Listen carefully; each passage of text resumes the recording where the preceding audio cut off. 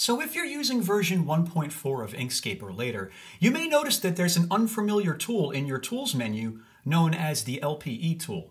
And the reason I call it an unfamiliar tool is because, although it didn't exist before version 1.4, there doesn't seem to be any kind of announcement or documentation about it in the release notes. In fact, I wasn't even aware of this tool until someone in my Inkscape Master class pointed it out and asked about it. So, now that I am aware of it, I've spent some time playing around with it and figuring out how it works, and that's what today's video will be about. In this tutorial, I'll be demonstrating what the LPE tool is and how to use it. Before we get started though, if you want to learn more about how Inkscape works, be sure to check out my Inkscape Masterclass. It's a collection of over 80 videos where we go over all of the tools and features in Inkscape, and I explain what they are and demonstrate how they work, and yes, that now includes the LPE tool. We even have a private community where you can ask questions and get help from me anytime you want. I'll have some information about that down below if you want to check that out. So in short, the LPE tool is a tool that allows you to draw certain types of geometric shapes that are otherwise difficult to draw using the standard tools. And from what I can tell, it basically functions as a shortcut to some of the experimental path effects. To show you what I mean, if you double-click your selection tool, you should get your preferences menu. Now I'm going to come over here and type in path effects into the search bar, and you should see this option that says show experimental effects. If this is not enabled, go ahead and enable this and then close out of the menu and restart Inkscape. And once you restart Inkscape, you can go to Path and come over here to Path Effects. And you first have to draw a shape, so let me draw a shape. And then I'm going to click the Path Effects drop down. You can come down here and you'll notice that there is a new segment for experimental path effects.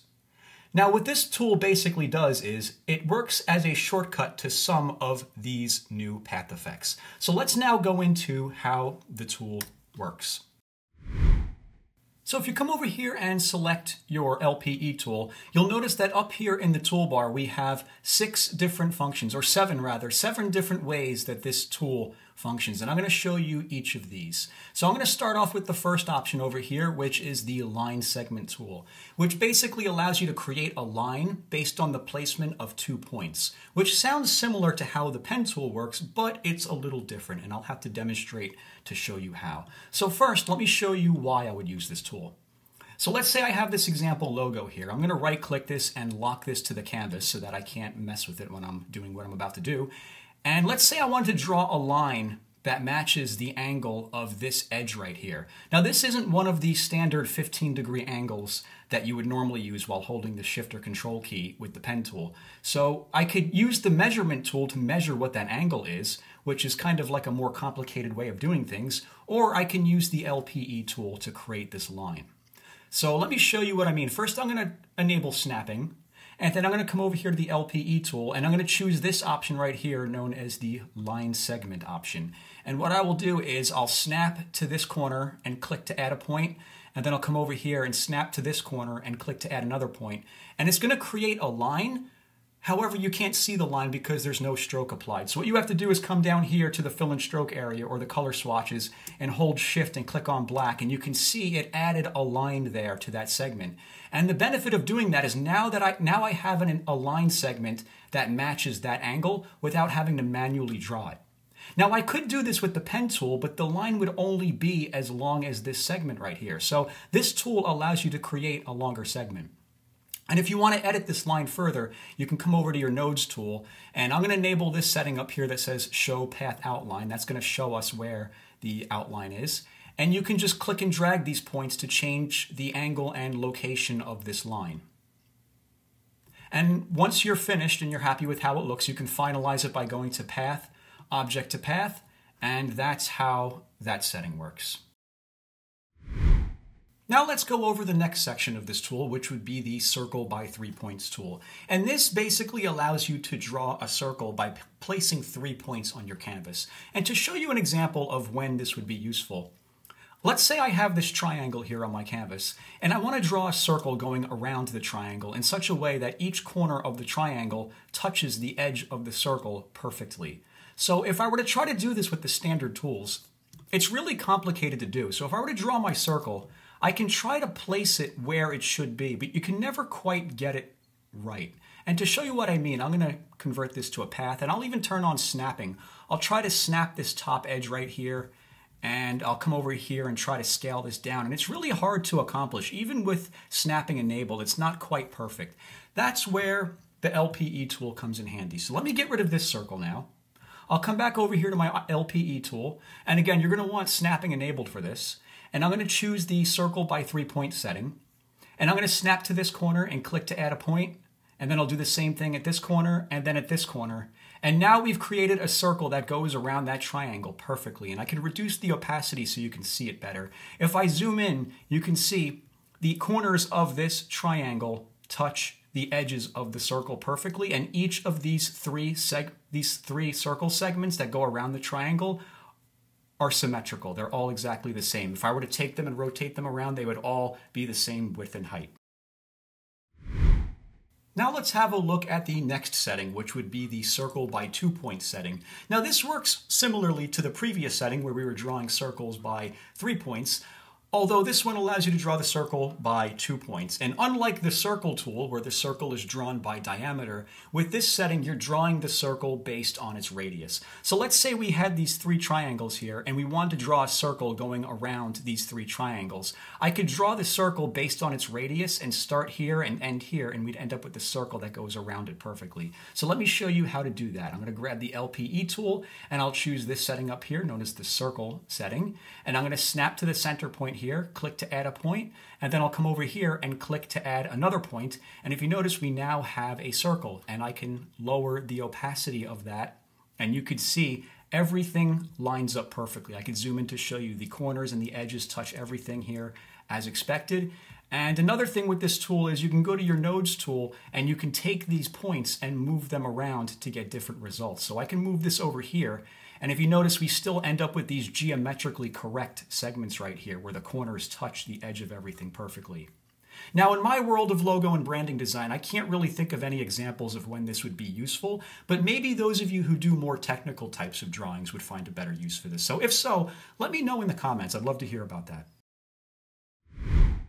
Next up would be the parallel lines setting, which allows you to draw parallel lines according to 2 points that you place on your canvas.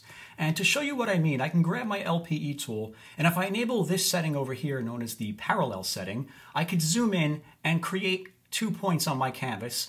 Let's say I'll go with this point here and then this point up here, and I can press enter on the keyboard to close the path. It's going to create a parallel line, although you can't see it yet because there's no stroke applied. So hold shift and click on the black swatch down here to apply the stroke, and you can see we've generated a parallel line based on those 2 points that we placed. Now, if I grab my nodes tool, I can edit this further. I can move this line over here using this node, and then I can take these original nodes and move them around. And if you notice, as I do that, the line changes, sort of like a cloned object would. Now, again, I don't really know an example of when I would use something like this, but then again, everybody uses Inkscape for a variety of different reasons. So if you could think of a use for this sort of thing, let me know in the comments. I'd love to hear about that. Next up would be the perpendicular bisector setting, which works almost the same as the parallel setting. The only difference is that it draws a perpendicular line rather than a parallel line. So to show you how that works, let me enable that first, and then I'll snap to this corner, and then I'll come over here and snap to this corner, and then again I'm going to hold shift and click on the black swatch to apply the black stroke so that we can see the line that's drawn.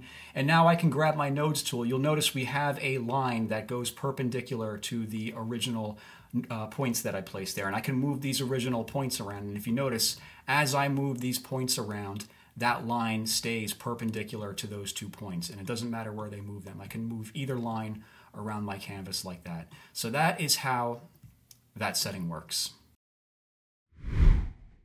Now let's have a look at the next setting, which would be the angle bisector, which allows you to draw 3 points and then draw a line coming from the angle of those 3 points. So if I enable that tool, I can create 3 points that match the angle of this shape right here. I can start here to place point number 1.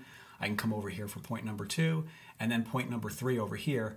And if I hold shift and click the black swatch, you can see we now have a line coming from the angle between those 3 points. And if I grab my nodes tool, I can move either of these nodes around. And if you notice, the line always stays at the angle between those 3 points, no matter what I do with these 3 points. So I can move them around however needed, and I'll always have that line at that angle that's needed there.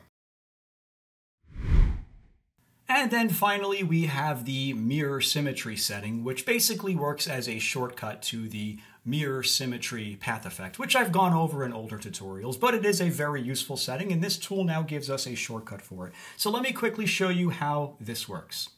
So for my example here, let's say I'm drawing a smiley face, and I've drawn the first eye. Now I want to draw the second eye so that it is symmetrical to the original eye. What I could do is I could select both of these circles right here and then group them together by going to Object and selecting Group. And it's important to group these together because this tool only works on single objects. So if you want to apply it to multiple objects, you have to group those multiple objects together and then edit those objects within the group while using it. So with that object selected, I'll come over here to the LPE tool, and now I will click on the mirror symmetry setting. And if you notice, it creates another copy of the original object over here to the right, and we have these 3 nodes that we can edit. I'm going to come over here to my nodes tool, and the node in the center allows us to change the distance between the 2 objects. And the nodes on the top and the bottom allow us to change the rotation of the 2 objects. So if you wanted to move this around and change its position and rotation, you can do so using these tools right here. I like the angle as it is, but I am going to change the spacing so it's about this far apart.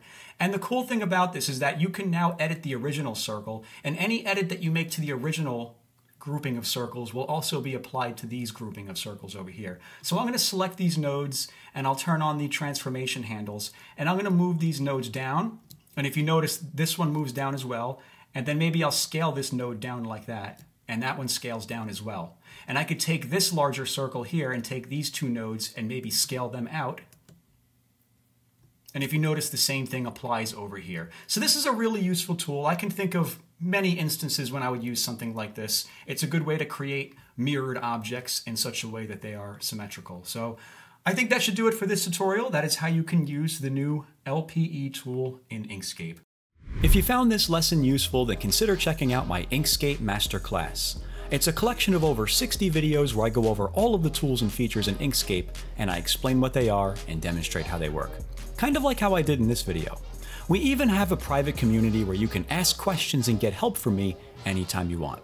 And best of all, there's no monthly membership fees. You just pay $17 one time and you're in for life. I'll have some information about that down below if you want to check that out. As always, thanks for watching.